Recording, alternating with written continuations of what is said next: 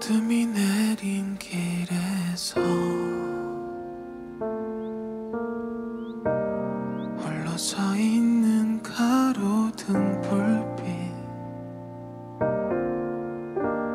같이 걸었던 길에 나 혼자 걷고 또 걷는다.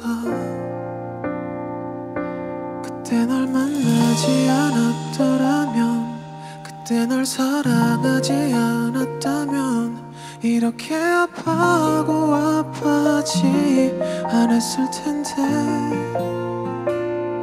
그렇게 떠나지 않았더라면, 헤어지자 말하지 않았다면 사랑했던 날들이 모두가 다 후회가 돼.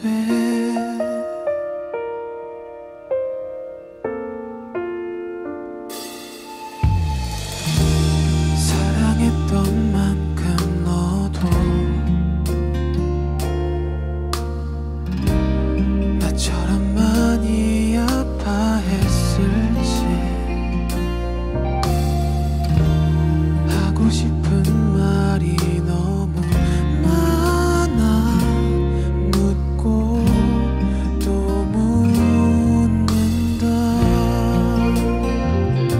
그때 넌 사랑하긴 했던 건지, 그때 넌 행복하긴 했던 건지, 우리 함께한 시간들이 모두 진심이었던 건지. 이렇게 끝날 사랑이었다면, 시작조차 하지 않았더라면 널 몰랐던 그때로 다시 돌아가고 싶어. 우리의 추억들이 자꾸 선명해 널 잊기에 아직은 버거운 것 같은데. 사실은 네가 너무 보고 싶어. 우리 다시 만날 순 없는 건지, 처음으로 돌아가 다시 사랑을 하고 싶어. 행복한 우리의 이야기들로 아름다운 추억만 간직한 채